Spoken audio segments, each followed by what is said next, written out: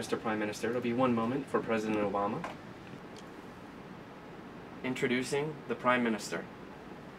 We're here in the West Wing of the White House, inside the White House Situation Room. We host about 25 conferences a day here in the Situation Room, and some 250 guests attending the different meetings throughout the day. In a month, that's over 5,000 visitors and attendees to the different meetings that we have here.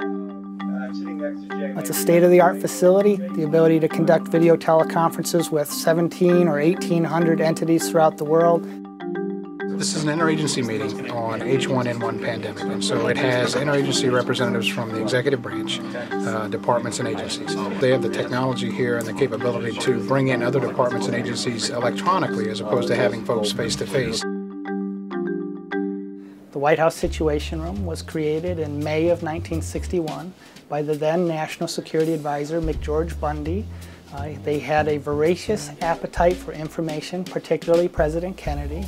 And in response to that need, they felt the desire to create a communications center here within the White House.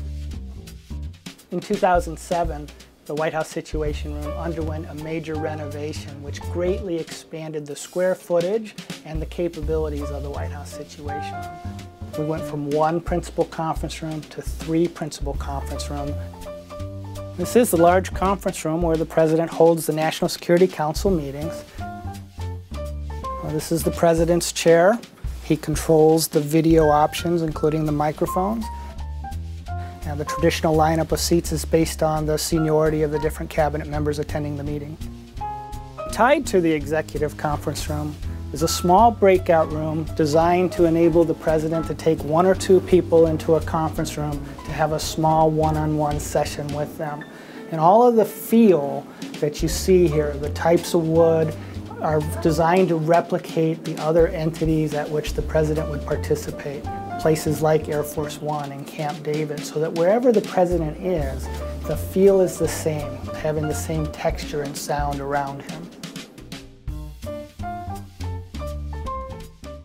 One of the cool features of this particular room in the White House Situation Room is the opportunity to provide privacy for the President if he's making a head of state phone call from the Situation Room itself. And what we'll do is we'll be able to fog the windows to give him that level of privacy. So throughout the White House Situation Room, you have a number of phone tubes, or we call them Superman tubes, with the capability to have unclassified telephones as well as top secret telephone capability. This is the watch floor of the White House Situation Room, and the watch floor's commodity is situational awareness. We're a fusion center, meaning that we fuse approximately 2,000 pieces of information every day. We produce 3 daily reports directly for the President, and it's basically a situational awareness update, perhaps since the last time the President had an opportunity to assimilate any additional information. The room that you see behind me is called the surge room, and that's where we literally surge personnel in a crisis. We keep the phones and the computers always on so that we can provide instant access and start fusing information to provide a summary for the decision makers in the White House so that they can make the decisions in response to that situation or crisis, and hence the clever name, Situation Room. 1/3 of the personnel come from the intelligence community, 1/3 come from the Department of Homeland Security, and the remainder come from the U.S. military. We are sent here because we're apolitical. We're not Democrats, we're not Republicans. We're here to support our nation and the President of the United States and the institution of the presidency. And all of the people who work in the White House Situation Room are simply the best and the brightest that this nation can offer, and they do the very best job that they can do.